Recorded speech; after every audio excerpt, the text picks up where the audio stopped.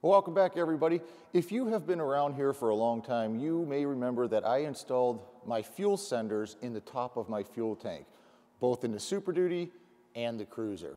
So on the top of the wing on my Cruiser, you can see this right here is where I have the fuel sender.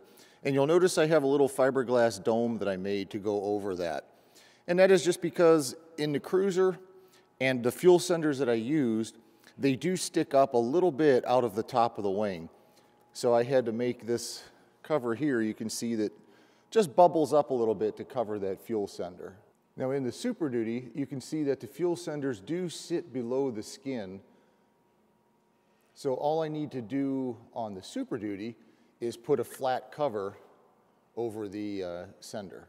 If we take a look at the right wing, this is what the cover looks like over the fuel sender. Now you might wonder, what's the point in mounting the fuel sender on the top of the fuel tank as opposed to the factory location, which is on the side of the tank? Now let's just say someday you walk out to your handy dandy Cruiser and you notice fuel dripping from the bottom of the wing. You guess that it's the fuel sender leaking and you need to replace the fuel sender. Well, how do you do that?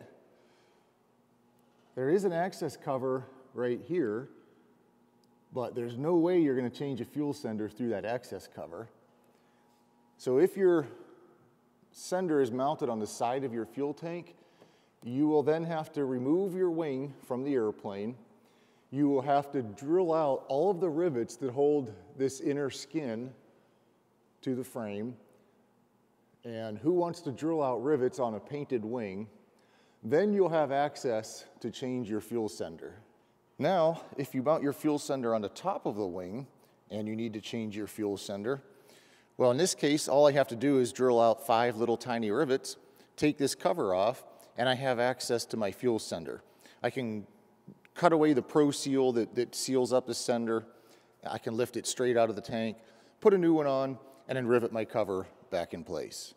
Well, very early on in the build process of this Super Duty, I did make a video on how I mounted a fuel sender in the wing, but that video kind of got lost on my channel. It is there. In fact, I think it's episode 17. But what I did on this video is I went back to that video and cut out the part that just deals with mounting the fuel sender. And I'm going to repost it here.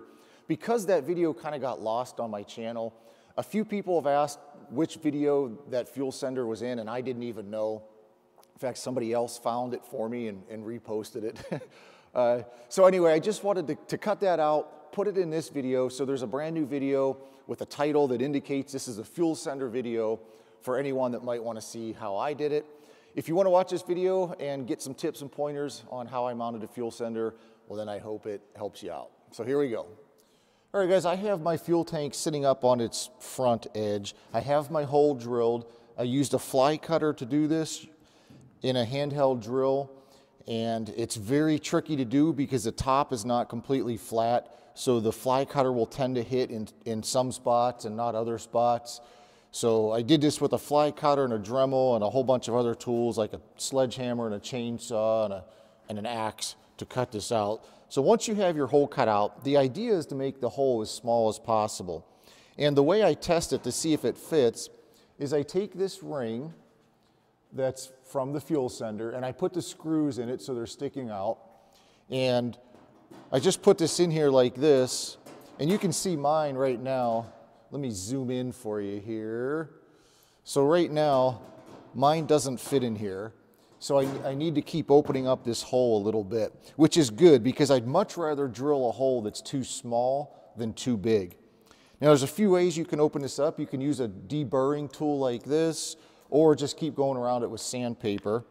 But I like to use this tool it's a little bit quicker and easier. And what I'm going to do is I'm going to tilt this forward so when I go around here, I'm just trying to get as many shavings as I can on the outside of the tank.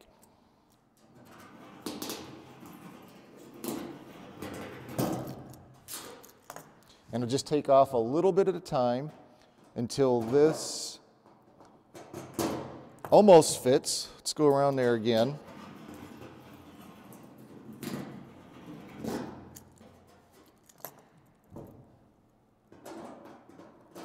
Oh, a little bit more.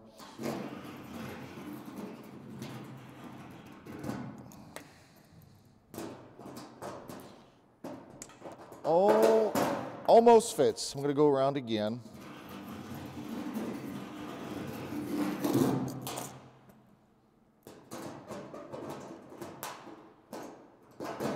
That's pretty good. I think for now, I'm just gonna take some sandpaper.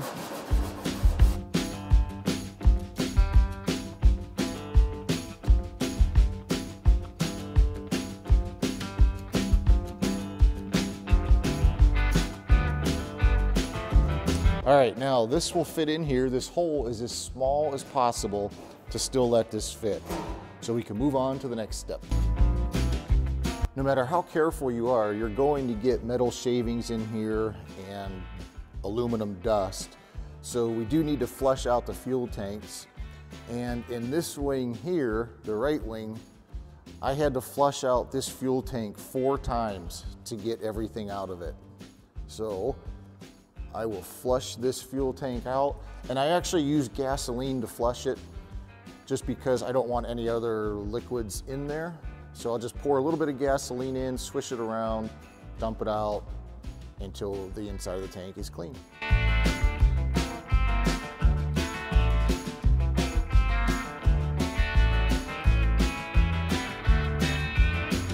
I did flush out the fuel tank actually a couple times, but I try to use a paper towel here just to scoop up any other little chips or something that I might find in the tank.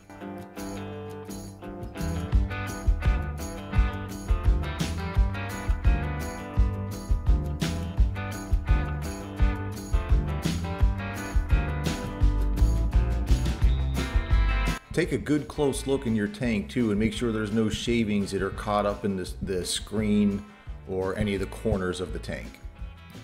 If you use gasoline to flush your tank, go ahead and use some MEK or some other solvent and really wash around the opening here, because later on we're going to put some sealant on the fuel sender, and if there's any oil from the fuel, it will not stick to the tank.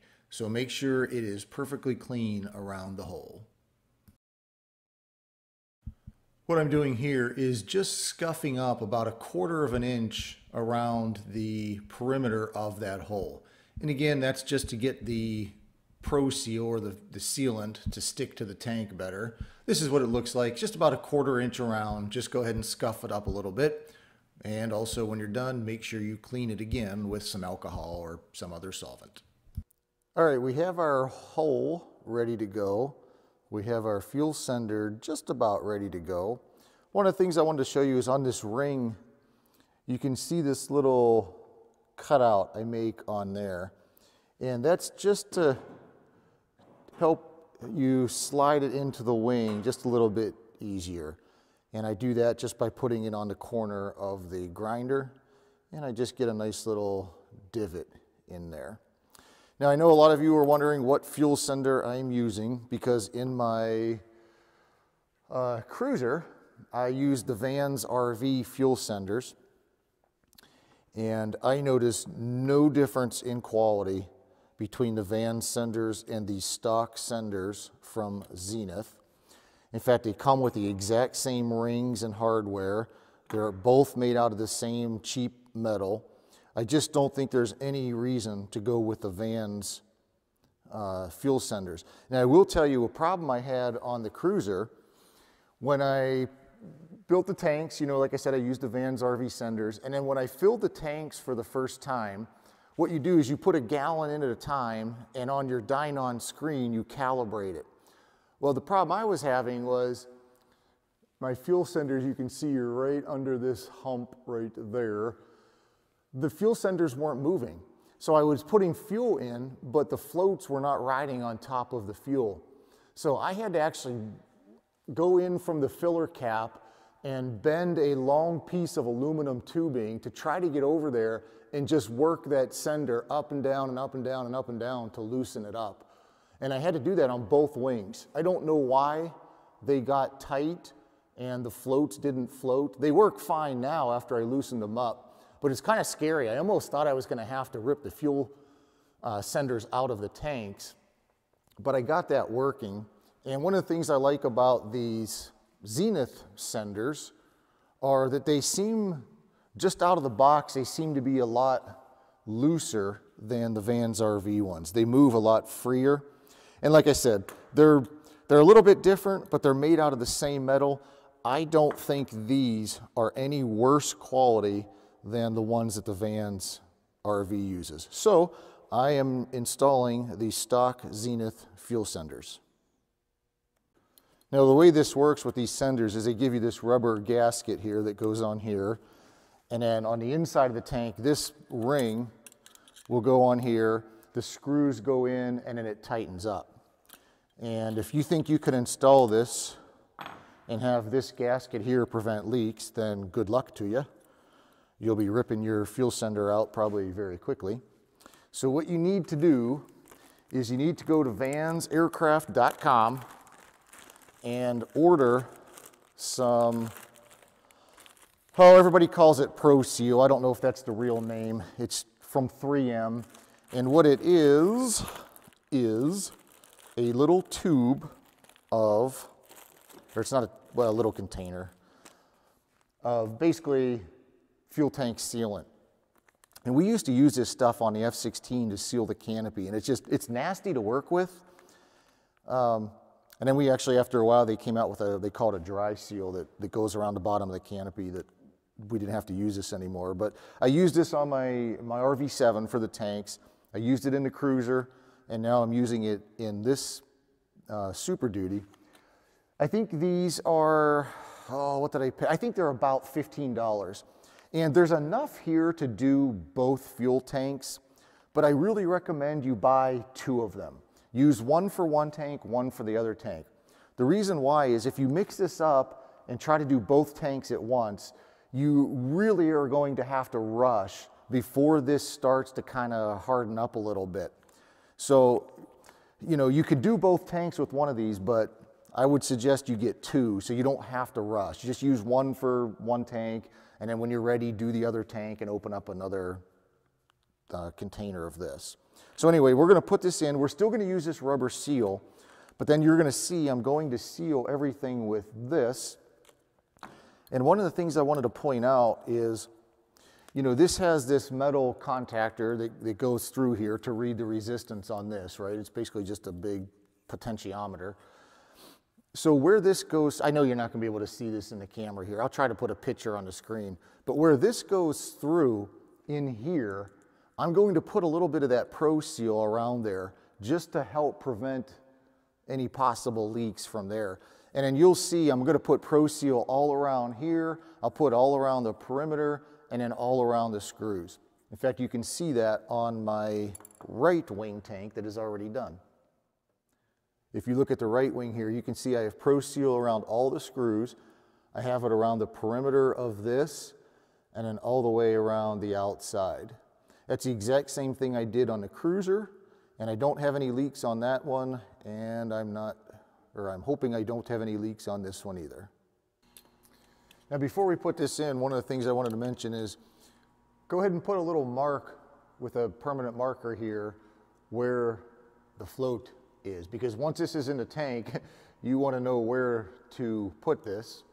The other thing I'd recommend is before you mix up your Pro Seal and get this all messy, go ahead and put this in and just make sure that it does actually fit inside the hole.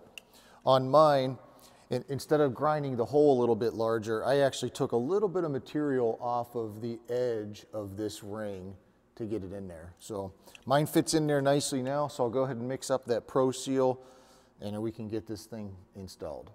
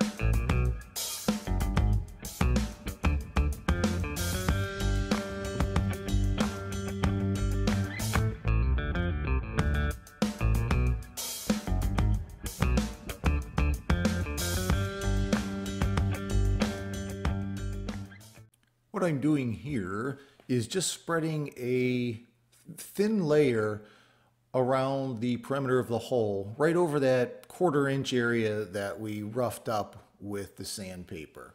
This is going to be sealant that goes under the rubber gasket that is on the fuel sender. And this is what it looks like after I am done spreading it on the hull.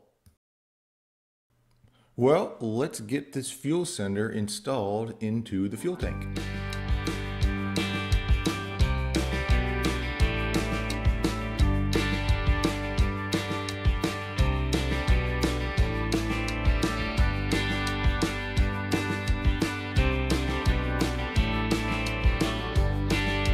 I'm putting this scribe into one of the holes, and what that does, it just lines up that plate that's on the inside of the tank, because as you tighten this screw, that plate's going to want to move a little bit, and then the screw holes won't be aligned up.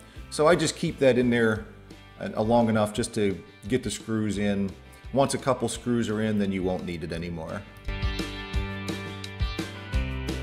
And don't forget to add a ground wire to one of your bolts.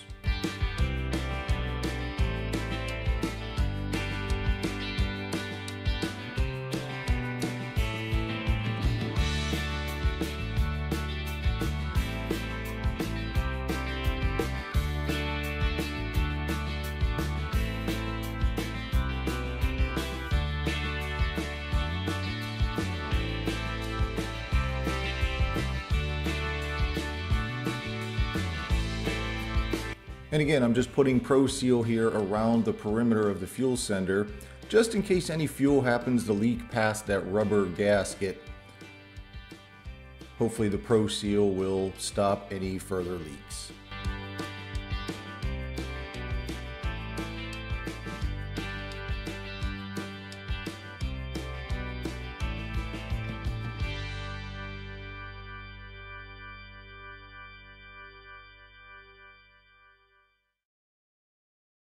And I'm also going to spread a little bit of around the perimeter of the screws, and then also that white plastic center section on the fuel sender.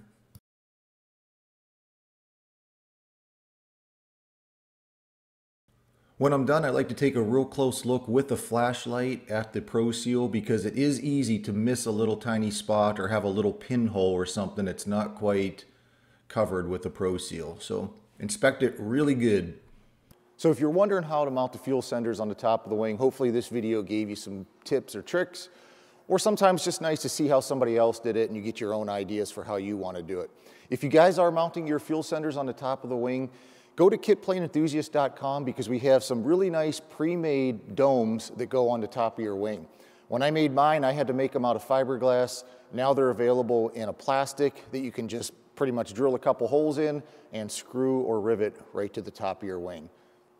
And of course, while you are at the website, we do have a lot of different fairings available for the 701, the 750 Stoll, the Cruiser, the Super Duty. We have fuel lines, oil lines available, and of course, our own brand of very nice seats. So thanks for watching, everybody. We'll see you again shortly in the next video.